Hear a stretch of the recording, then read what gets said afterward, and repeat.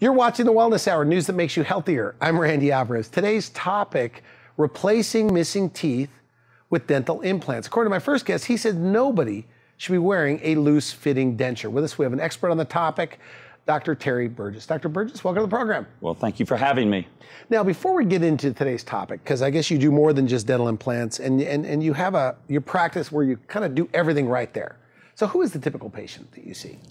Well, our typical patient is everybody. We see people from the very young to the very old and everybody in between. And we do, all the procedures that you would typically think of in a general dental practice, but we also do a lot of other things, Randy. A lot of cutting edge things for example, we have a lot of lasers in our practice where we're doing procedures called LANAP. Now you use these lasers to kill gum disease, to stop it. Correct.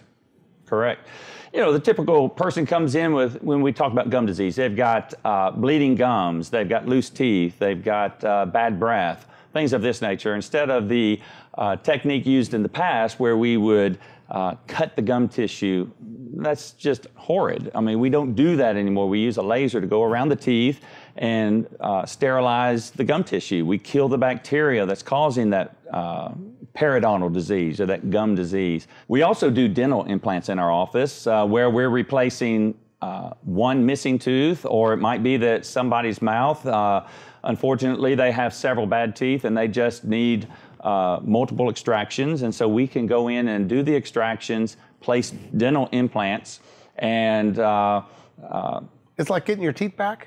Absolutely. It's the closest thing to having your natural tooth. So is this a future of dentistry, like maybe 10 or 20 years or whatever, 50 years, that nobody will be wearing like a loose-fitting denture, like everything will be attached to dental implants? Well, Randy, I would like to think that that's what's going to happen. I would, especially in this day and time where people are becoming more aware through social media, through the internet and things of that nature. They're learning more of their options. So yes, I would like to think that's the direction we're headed. So how long have you been involved with dental implants? I've been involved with dental implants for the last 20 years. Typically the way it's done is I would refer somebody to an oral surgeon or a periodontist, and they would place the implant, and then they would come back to me and I would put the crown on top. And that's how it's normally done even now today, is that right? Probably 90% of the time. Okay. That's the way it's done today. I quit doing that about 5 years ago. I just, my main objective is what is this going to look like at the end? I want a beautiful result for the patient. It's important to me that I place the implant so that I have the control on the end result. I want a beautiful smile. I want the restoration or whatever we're doing for the patient. I want it to be as good as possible. So doing both parts gives me more control and better results for the patient. So, and do they look like real teeth or do they look like a denture? Oh no, they look like real teeth, absolutely. So how soon can you eat after it's done? You could eat that very night. There's no reason why you couldn't. It might be that depending on where the implant is placed, we start with softer foods, but there's no reason why you can't eat immediately. Now at the top of the show, we said no more dentures, that nobody should be wearing a loose-fitting denture. You believe that? Absolutely. If you really understood what a denture was like, it's nothing like having your natural teeth. You've got, an upper denture, you're hoping suction holds it in place. A lower denture, it's just floating there. It's gravity that holds it in place. You don't chew your food like you normally do. I know a couple of denture wearers. Okay. They never complain. Well, why would they complain to you? Good point. Okay. I mean that respectfully. They're not going to complain to you. They complain to me. Let me tell you what the life of a denture wearer is. Right. If you can wear your denture, probably 50% of the people are having to wear some type of dental adhesive. It's a huge market for dental adhesives, maybe 1 billion a year. But it's not very pleasant. And so you're having to use denture adhesives just to keep the dentures in place. Let's say you go to a restaurant You and I sit and look at a menu and we start, going through looking for, well, that looks good and this looks good. That's not what a denture wearer does. A denture wearer looks at a menu and it's like, what can I eat, not what do I want to eat. Big difference. So they're not really chewing their food. I think you told me that on the phone. Oh, no. They're just kind of rubbing it together? Oh, no. When a person with teeth chews, they chew in a pattern, kind of a teardrop pattern. When you have dentures, all you're doing is just basically up and down, you're just mushing your food. Not very pleasant. In fact, maybe 10 to 15% of the chewing ability of a natural person with teeth. So. Okay. Now, are there a lot of denture wearers in your town? Well, unfortunately, there are. You're by Madison, right? You're in Huntsville? I'm in the Madison, Huntsville area, yes. Okay. And I mean, are there a lot of denture wearers? Unfortunately, there are. I would say there's probably tens of thousands of people that are wearing dentures, upper and lower dentures right now. If we're going to talk about people that are missing 6 or more teeth, I mean, you could take a college football stadium. You could probably fill it 10 times over, with people that are missing 6 or more teeth or shortly. And those people are headed for dentures. They're headed to dentures. So it is a huge problem. Well, if they're so good, okay, let's talk about the denture wearers for just a moment, or people that you can't save their teeth and they have to go. If dental implants are so good, where you get a permanent set of teeth that don't come in and out, why aren't they all doing it? What's your take? Well, my take on it is that people just don't know what their options are. You don't know what you don't know. Stop and think about it. If you're wearing a denture, you don't go to the dentist. You don't come to see me. Okay. I mean, you're out of the system. It might be that you haven't been to the dentist in 7 or 8 years. And the only reason why you're going back to the dentist is because you have a sore spot, or maybe your denture's getting loose and you need to have a reline. And so, you reluctantly go back to the dentist. Because nobody likes going to the dentist, right? They don't like going back to the dentist. You must hear that, right? Like, no offense, doctor? What do they say? Well, I hear it all the time. They say, well, I like you, but I don't like coming here. I understand. Do you have a comeback for that after all these years? No, I don't, because I get it. I understand what they're saying. It doesn't offend me. I just try to make it as pleasant as I can. Okay, good. Now, I interrupted you, but okay, so they put off, they don't go, the denture wearers don't go to the dentist anymore. And you were saying when they finally do go in, it's because of a sore spot or whatever. Okay. So they're what? They don't know their options? They're not being offered? Like dental implants, you think? No, I don't think they are. I think that they go back to the dentist and it's just in the process of going back, they don't like it. And just unfortunately, their options are not being discussed. Okay. So I think that's one of the main reasons why that they aren't pursuing it, is that they just don't know their options. Let me tell you a second reason why I think people don't pursue it, don't come back to see us. Your life before having a denture was not very pleasant. It could have been very traumatic. You might have gone 10, 15 years, 20 years in a cycle of, let's say you went in and you had a cavity, so you got a big filling put in. And that lasted for a while, and then all of a sudden it broke down. You had to have a crown, and then all of a sudden, then you had to have a root canal. And then, after a while, the root canal failed, and then you had to have the tooth extracted. This was just an ongoing visit after visit after visit of going to the dentist and then ultimately having the tooth extracted. And it's a lot of money, obviously. Well, it's a lot of money. It's a lot of visits, a lot of time. It's a lot of pain. It's a lot of pain. I mean, these people are living with sensitivity. They're living with pain, and they finally reach a point where they just get exhausted. They get just fed up with everything, and they say, "I've had it." And like, take out my teeth? Absolutely. I can't tell you how many times I've heard that, and it just breaks my heart to hear it, because I mean, I know what that means for the patient, and I don't think they really understand what that means. But I get it. I understand what they're saying. I understand their frustration. So, they're frustrated, and they say, well, just take the teeth out and I want a new set.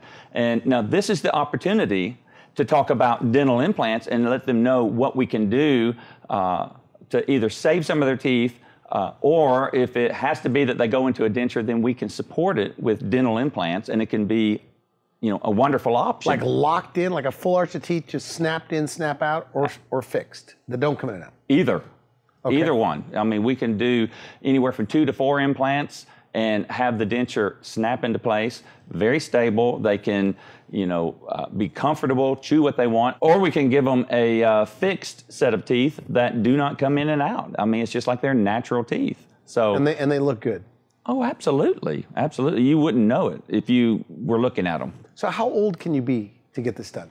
Well, that's the wonderful news. There is no age limit to it. I mean, you could have, let me put it this way. I put an implant in someone the other day that was 84 years old.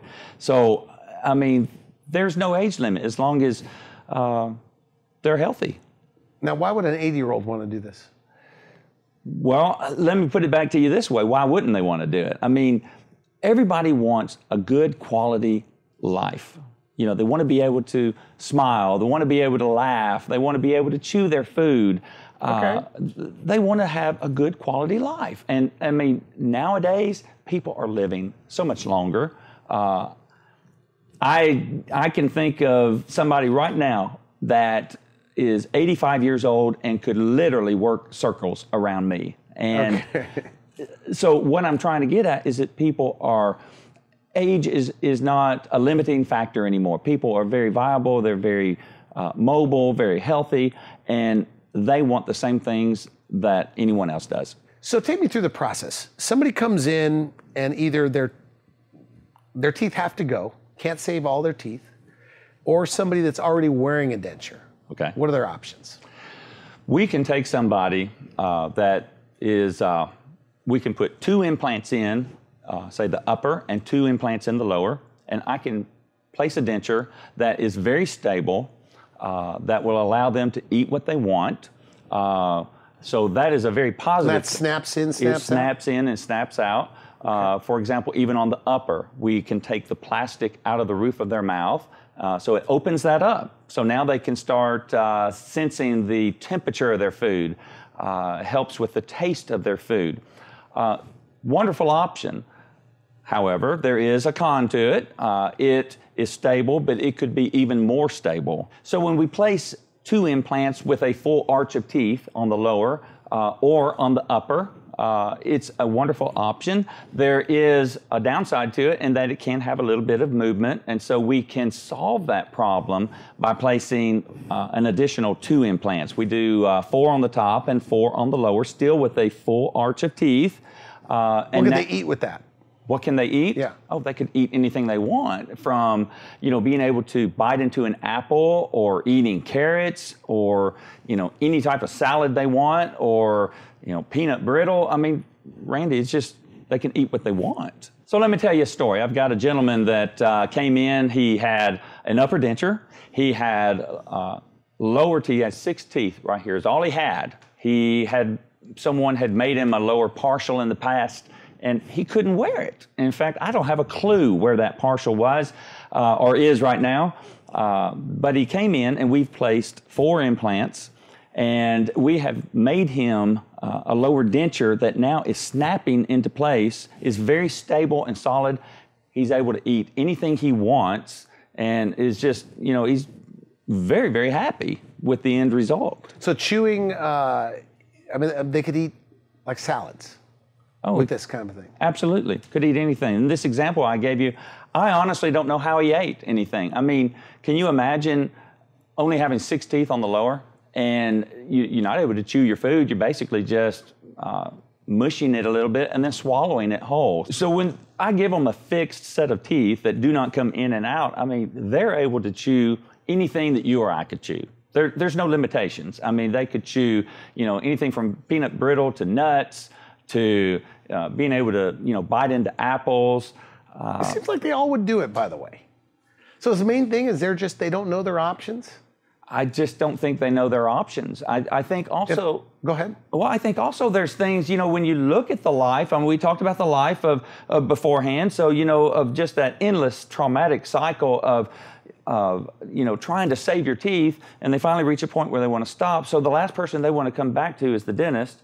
Yeah. So, and then you've got other things, like they remember how much pain they were in. So, they're thinking, I don't want to go back into that cycle. I'm fearful of the pain. It does seem painful. Well, it would seem like it is, but, nowadays, Well, first off, there's no nerve fibers in the bone.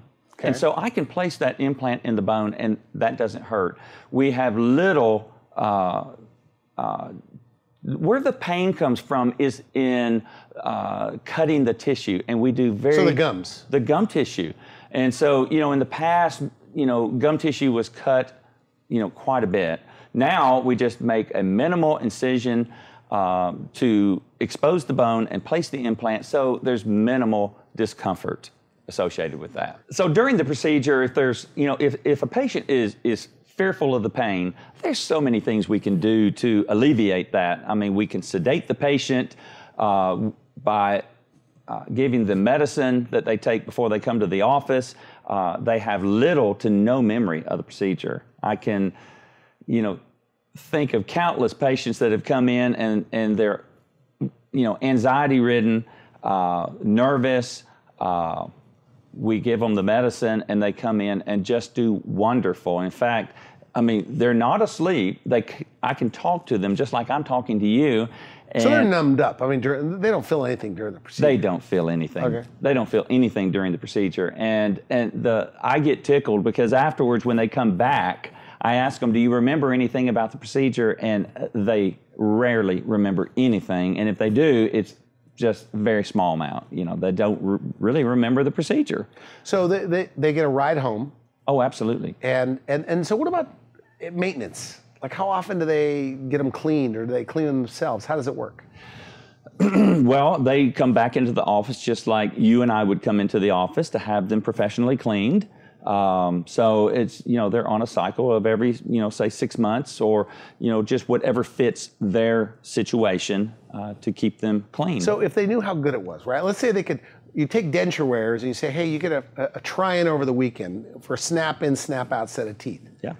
They couldn't go back. Oh, in your opinion? I don't think they would. I don't see how they could. I just think if they were to have, just a few minutes with a denture supported.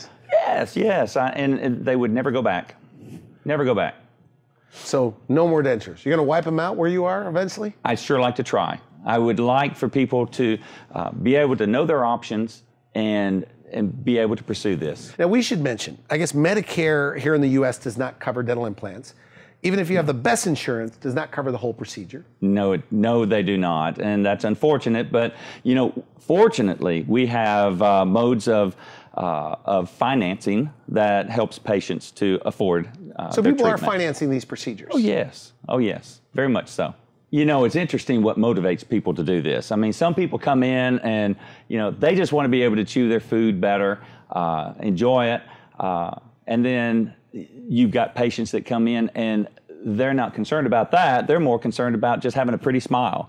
It's interesting that the patient that comes in that just wants to be able to chew their food better, they go out and then people start complimenting them about their pretty smile. Okay. And so it's like, well, yes, I do have a pretty smile. So, they get the best of both worlds. So, that is very much a plus. Then you've got the patients that they come in and all they want is a beautiful smile, and then all of a sudden they start realizing, I'm chewing my food better. I'm enjoying my food. I can eat anything I want. And so, where they came in wanting to smile, now they're able to fully enjoy their food. So they're getting the best of both worlds too. So. Now, with denture wearers, because you hear the stories with these denture wearers, are they insecure about their denture? Like ashamed of their denture? Oh, I think that is a huge, huge problem. Let me give you some examples.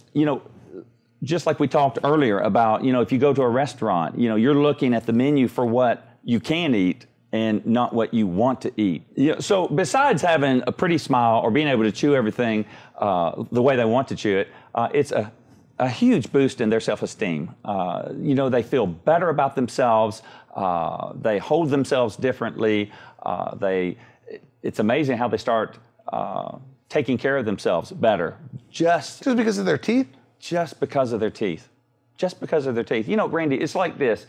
If there's something that you don't like about yourself, whether, you don't like a facial feature, you don't like your teeth, yeah. You're not able to chew your food well, those insecurities, those things will hold you back. I can't tell you how many times patients come in and they don't have a pretty smile.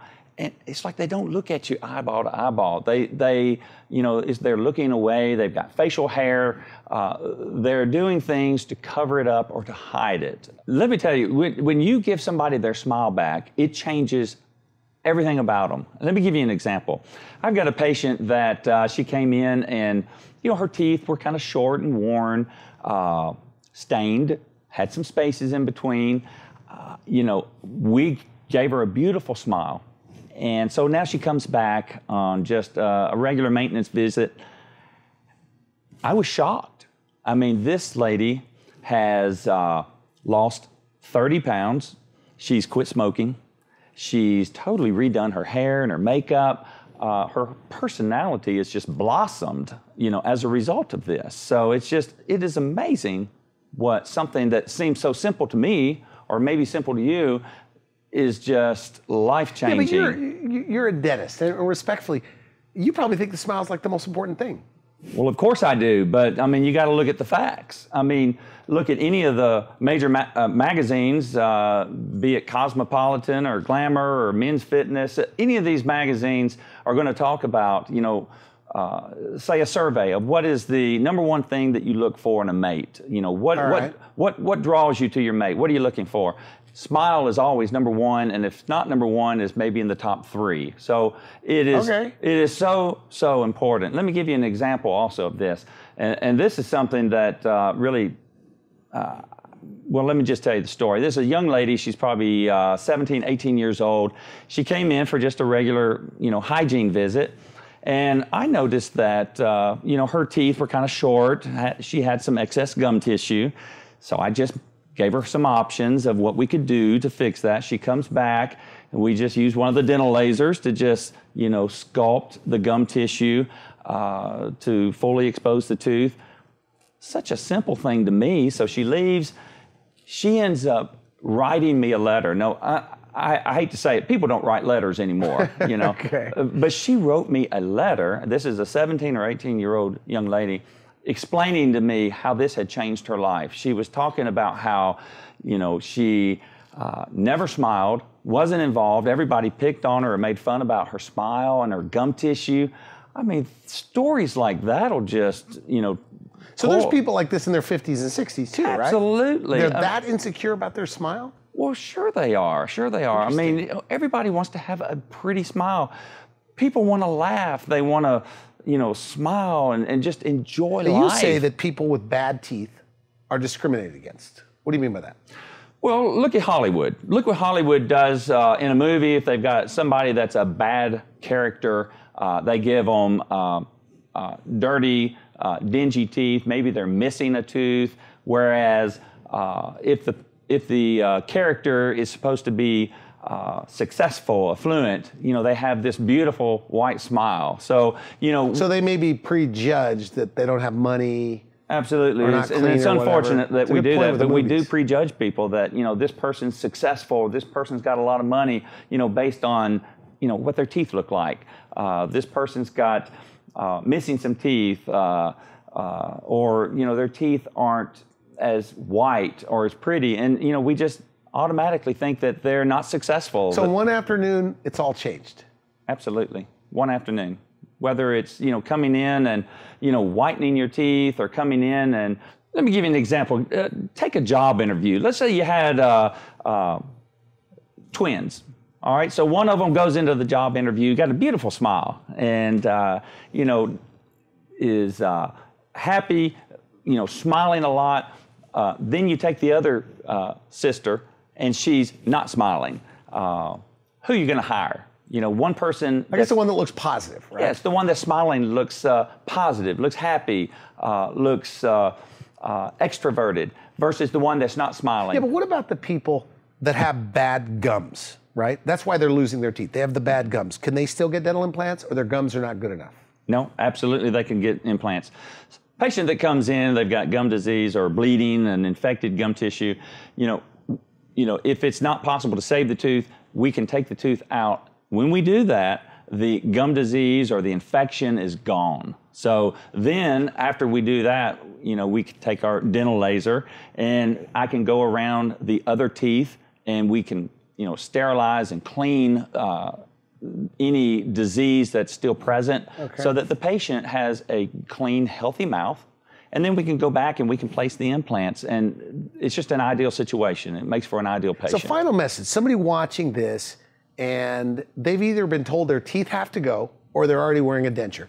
They've watched this, but they're still skeptical. Maybe they're worried about pain, or they're worried about maybe they're too old or whatever, right? What do you say to them?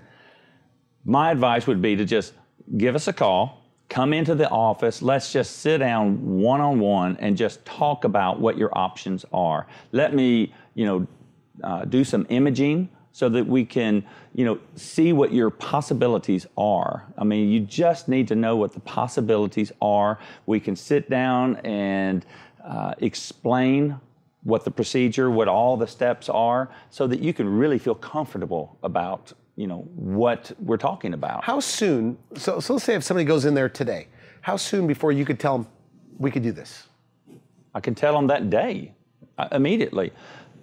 The fact that we have all the imaging right there, we have everything under one roof, I can sit there and I can tell you what your options are, and we can just go from start to finish to, let you know. Right there, Right there. And what is their biggest fear, pain? I mean, is that what like on that consult, what are they asking you the most about? Well, I think the first thing they're asking, a lot of patients, they want to know, am I a candidate? Okay. And then after that, it's, is it painful? They want to know how expensive it is. A lot of patients are, they're thinking it's very, very expensive. I mean, they're thinking, okay, I'm missing 14 teeth, so I need 14 implants. It's not like that. So, it's, and just their history naturally is going to make them think that it's painful. So, these are legitimate things that I get, I understand. And if we could just come in and talk, I think I can help you see through it. Okay, good. And they get to see you Absolutely. if they come in? Absolutely. So you've made a lot of dentures over the years. Uh-huh. Would you say hundreds? Yes. Over the last 20 years? Oh, absolutely. So if they... Almost 28 years. Okay, so 28 years, hundreds of dentures. Let's say they're watching this show. What do you tell them? Your past patients. I would say, come in and let's sit down and talk about putting in 2 or 4 implants and locking those dentures in place, and let you see how good your situation could be, how much more stable and enjoyable life could be. Okay, good. I want to thank you for coming on the show. If they want to go to your website, you have information there about dental implants? Absolutely. Things like that. I want to thank you for coming on the show. Good job. Thank you. You're watching The Wellness Hour. I'm Randy Alvarez. For now, I wish you could help. Thanks for watching The Wellness Hour, the leader in medical news with your host, Randy Alvarez, the authority on health issues.